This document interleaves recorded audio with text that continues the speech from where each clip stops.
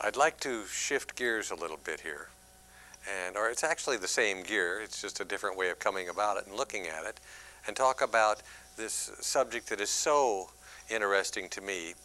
And nowadays people are talking about the law of attraction, and that's a good idea, and they're talking about the law of allowing, but there's a third law that so many people aren't talking about, but it's the one that I'm the most interested in, and it also starts with A. It's called the law of agreement. The law of agreement. It's the title of the book I'm working on right now, my next book. And the law of agreement, simply put, is that agreement breeds reality. Our agreement reinforces any reality that we have. And every reality or belief system that we have in our world exists because we agree upon it. You come into this lifetime and a bunch of people tell you that this is the way it is, and you agree, and then it gets that much stronger. One more person agreeing with any belief system or any reality makes it that much stronger.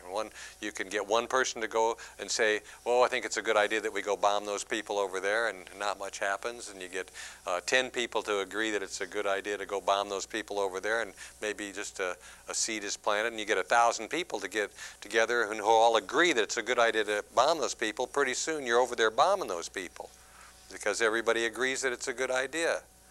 In other words, the belief systems and the realities that we all have in our lives, that the building blocks of those belief systems are our agreements. And we always have the choice at any given moment in our lives whether we want to agree with something or withhold that agreement and not feed that particular reality because that reality just isn't working for us anymore. And you'll see it come up in your daily life now, even closer, even more often now, because you're given an opportunity. Just turn on the TV or talk to a friend or whatever, and do I want to agree with this and further this and reinforce this particular belief system because it is working for me and it's helping me and supporting me in my life? Or do I want to withhold that agreement and not add to it and not feed the hand that's biting me? You see.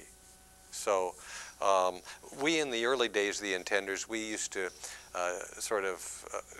talk about people who had their hip pocket dramas. You know, you've met people with a hip pocket drama. You're going along, you're talking to them, all of a sudden you're embroiled in their drama. They just laid it out on you. They whipped it out of their hip pocket, and now you're just dealing with it. And usually when somebody's got a hip pocket drama, why, you realize that you end up walking away feeling a little dumped or dumped on, and they walk away feeling better, but not much change because they just go on to the next person, keep laying the hip pocket drama on them. And we wanted to do something about that, and we didn't want to reinforce the hip pocket drama. And so what we did was we got good at whenever somebody would walk into our face or walk into our life and start in on their drama, why, we got good at going, oh, or we would not agree, we would not even do this, because immediately when you do this, that's an agreement, that's a nod, whew, there's an exchange of energy. You walk away having to deal with the emotional charge and figure out how you're going to resolve it. And they walk away just going on to the next person. And so we found that the best way to really get a point across to them and not feed that drama was to just withhold our agreement from it. Indeed, what we said earlier is that we have at our disposal all realities. We can pick and choose any reality we want to believe in. For every point of view we have, its opposite is equally valid. And so, again, the tool with which we use to reinforce our lifestyles, our realities, our belief systems is our agreement. And it's always there, and each and every one of us have it. So I'd like to tell you a story that makes an example out of that.